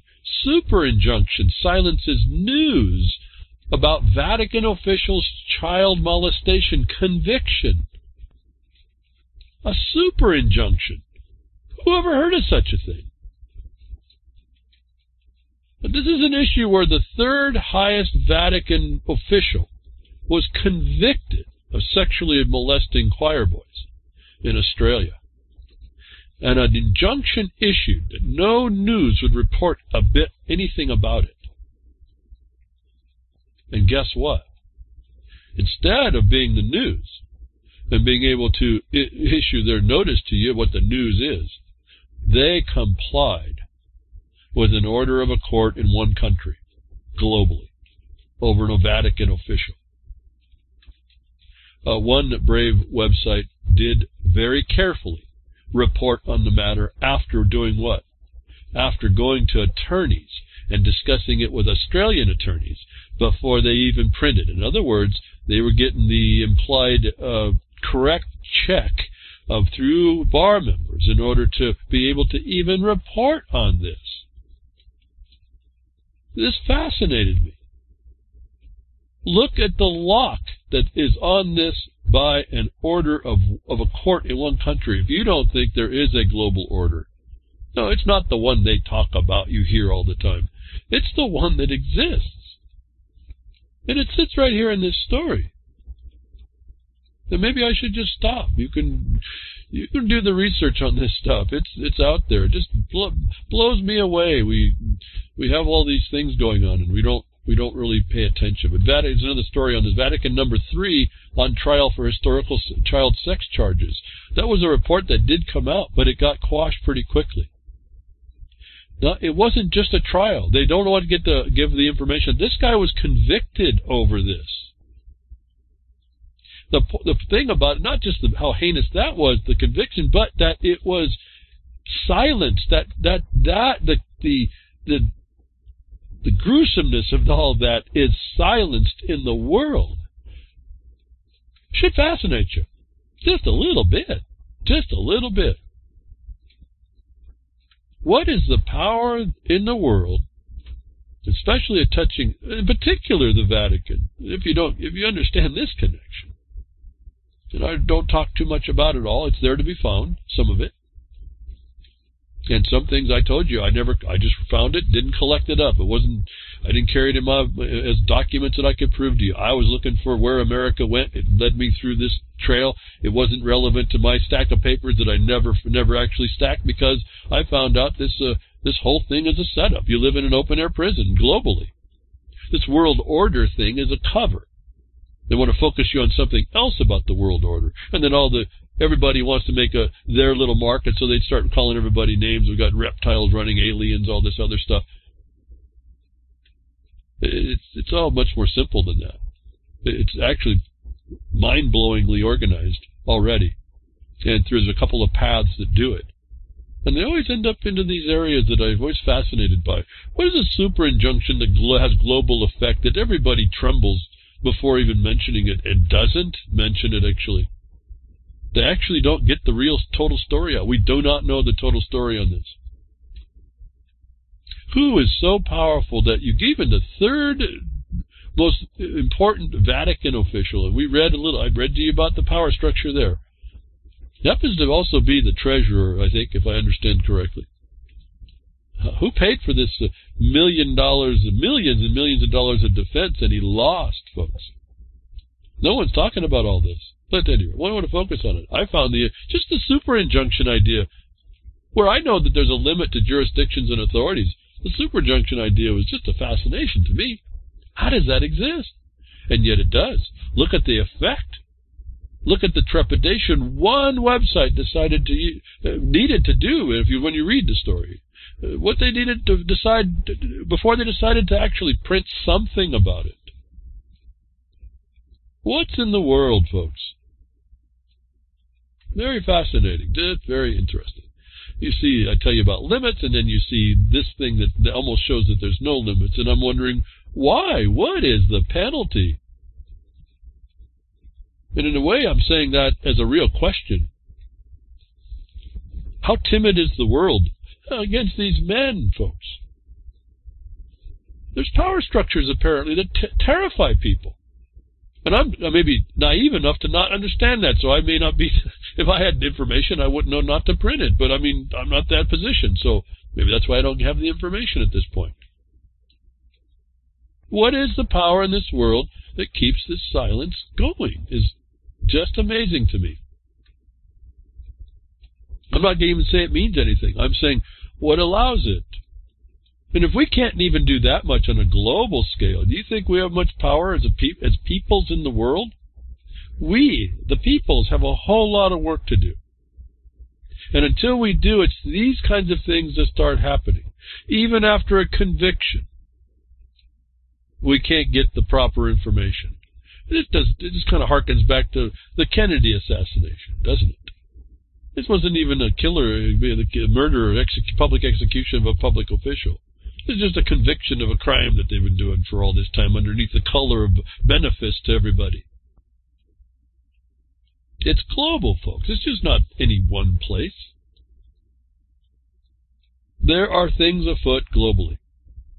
We are told of certain things that if we don't dig them up ourselves, that we're just told things and we agree that they're fact. In fact, I was asked to respond something about the California fires. I don't even know how to respond to it. Now, the first picture doesn't even the statement under the first picture. I kind of don't have a statement. It's just not even factual. Where do I begin? And this is what the misinformation in the world is out. There's other proofs to do. They want to talk, if I can use the word precise and exact and proof and evidence enough times, I guess you believe I have exact proof and evidence, and it's nothing. Because there's other things that would, if you are open to it, that would have to be pressed against the fact of anything in order to make it the truth of what you're looking at, or at least the best you can construct. And this is that kind of thing. You cannot construct. They don't want you to know this stuff for a reason. These people that apparently have secret power over the world to shut almost everybody down except one, and then to a limit. It's, to me, I just kind of get lost in that thought. Who has that kind of power? And here's the point for me. See, I ask that because I really don't know of anything that has that kind of power. How naive am I, folks? And so when I look at that, I have to say, man, I'm going to have a whole lot different bar to set for people. The whole world is shivering in its timbers, and I'm going to sit in here. Well, what's to shiver? What's to be afraid of here? And yet that's there, folks. Don't disregard what I'm saying. It's there. I'm naive to it. I don't understand it. I don't agree with it. I'd call it out in a heartbeat. You may not hear from me after that, but I don't even know that much, do I? But here's the fear. You don't respond because of this fear. And those that fear, that do fear, act in trepidation of something. And I'm trying to bring you an idea that says, listen, you don't even get into that realm. You just start bringing the stuff out in a way that's not even a possibility for you. No, I have my detractors, but that doesn't change my experience about all this. So we have a super injunction. Are you kidding me? A global super injunction that actually has people afraid in the corners. Should be an interesting thing to look at. Moving on here, it's the consequences of not being told things. Moving on through technology like Johnson & Johnson not disclosing they had asbestos fibers of a certain type, and they even got into the nuances of the fiber and the asbestos and the type, and you get a little bit of an idea and an instruction on mineralization. It's kind of interesting, but we're not disclosed of harms, and they try to cover it for profit. And then they figure out that they're going to get caught, so how are they going to cover it? It's just a big cover-up thing. You see how the government can be manipulated even when it's trying to be just neutral. You can see how that can happen, and that happens because we don't speak up. And that kind of got me to thinking about this other non-disclosure. that you start to hear and find as we move along, while we're being told about the medical treatments, not cures, and the FDA is helping us to understand that they're safe or recognize it's safe, all this nonsense terminology, there's things that aren't really what they are. Then we run across a story where we're told, like after the fact, and because a problem developed and the system itself starts to eat on itself, like I was talking about, we're moving on now to what we're told is good for us, or we're going to be imposed upon because the government says it's okay, and then you start finding the cracks in the porcelain, but this time it's really fast, but only after something happened that was kind of out and hit the wall of beyond. And not many people are willing to go hit that wall. There's a super injunction on everybody's consciousness within a special study, in this case gene editing, that no one wants to bring up the harms, because if they did today, they wouldn't have a job, because the harms that they'd have to bring up are serious. And here we have this story now, what we're talking about, since the twins that were supposedly and genetically engineered came to fruition, and now are the girls in the world that were supposedly first human CRISPR victims. They don't even know what's going to happen in the future. We have a report that comes out. I tell you about these unintended consequences. Well, here's the report. Unintended consequences have included enlarged rabbit tongues and extra pig vertebrae, as bioethicists warn of hubris. And that's the subtext of this title, Big Tongues and Extra Vertebrae, the Unintended Consequences of Animal Gene Editing. This is coming out all at a time when the FDA allows gene modification through the CRISPR method that I've been telling you, watch out. They've never been able to answer these unintended consequences, these mutations that go on, these changes in how the cell responds, just as a defense mechanism. I've been talking to you about this for years. Well, here it is. The purported birth last month of the world's first gene-edited human babies, claimed by the Chinese scientists, spurred a wave of global outrage. This is the super injunction. What power is out there? This is their conscience. But the problem is they can't say it, because if they do, it would shut the whole thing down, wouldn't they? When they find out the unintended consequences have a real force and effect.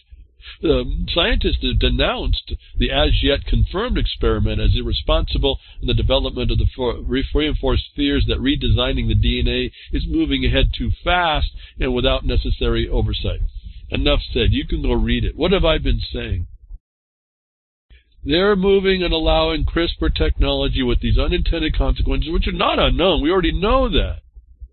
If I hadn't heard it or felt it myself back in the 70s about this technology as stories to us, the future coming, I certainly have had them in the last few years when they're telling us that they're there.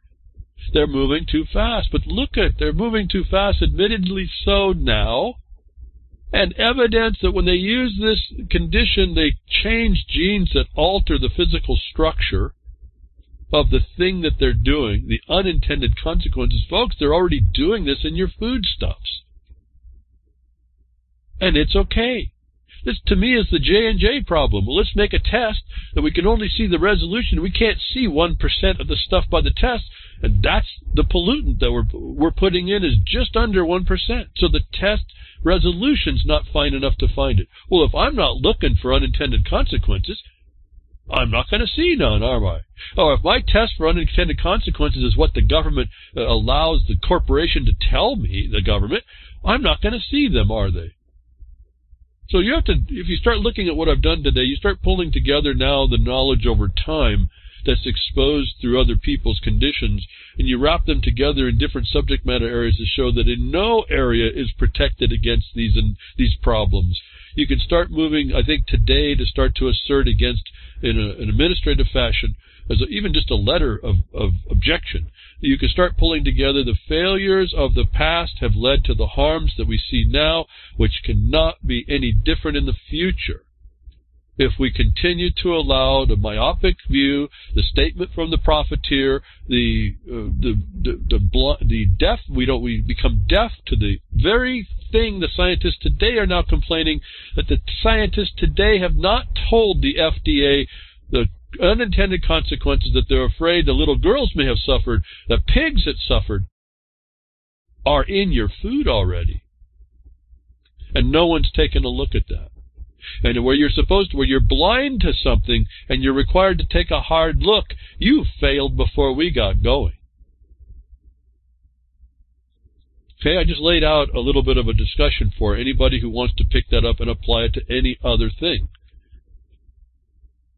Until we start to talk this way and address things this way, like I said, Catherine Austin Fitz, until these people who see this problem, you're not wanting it's not enough. Until you see the method and application and counter that, the agenda rolls over all.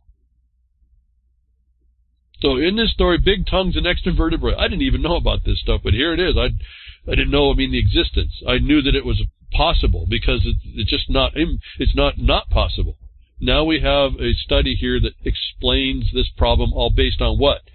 We went past what I told you the bioethicist would be adjusting and agreeing to as they went along. People went past when they jumped into trying to modify human beings, they call them, little animals. That shocked everybody. There's this moral super injunction on our consciousness. So I want to drop that back to the other super injunction, the global order. See, there's an underlying thing in there that does control this world on a global scale. And until we kind of address that in us, this stuff's going to continue. We're going to allow all this. But this is the proof, if you needed anything before, more proof in the Newt about what the problems are as spoken by the experts.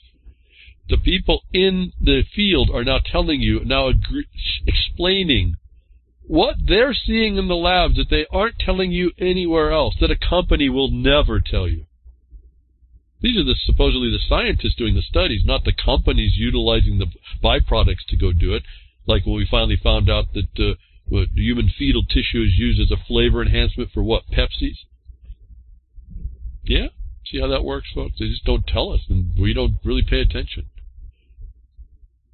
Big tongues and extra vertebrae and these CRISPR, what happens to the plants that they put? What happens to the viruses and the bacteria that they put in to fabricate byproducts in things? In some regard, I don't have a problem with a biologically genetically modified organism that creates a chemical somehow, like alcohol. I just don't have a problem somehow with that. The problem I have with that is the biological escape. That's the problem I have with that. But if it's just an inert chemical, if you will, not inert, but if it's just a chemical, somehow I don't have a problem with that. That's a lot more acceptable to me. I haven't looked at any closer than that part because I haven't had to. My concern is the stuff I consume, or that people consume, or that we allow in our society that gets into us by whatever mechanism. We're hearing the unintended consequences I told you about were there years and years ago. We're finally, took all these years to get the evidence, and what happened is that we violated even the people that are doing it. They violated themselves. And so I'm saying, here's the evidence, folks. Bring it up, those of you that are interested, because gene-edited food is coming soon to supermarket shelves. What are we going to do? Have broccoli with a third spine or something, or tongues coming out of what? What do we expected? But here, the problem with the food that we're going to be eating, like vegetables, we're not going to know about the mutations. Thank you, Grimmer, for what you do at reallibertymedia.com. I hope something I said today, folks, will give you something insight, some way to approach this thing, get yourself active into things that we need to fix. Like, share, send out, spread around. Spread the word, folks. Appreciate that. I'll be here next week, tech diffs or nature willing.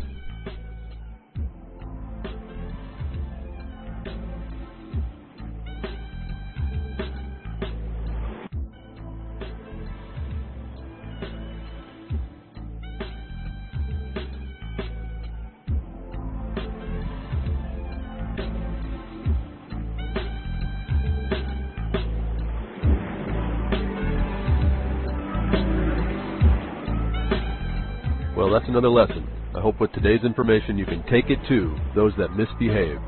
From behind the woodshed, leaving his mark on the beast, this is Hal Anthony. Till next time, journey with purpose.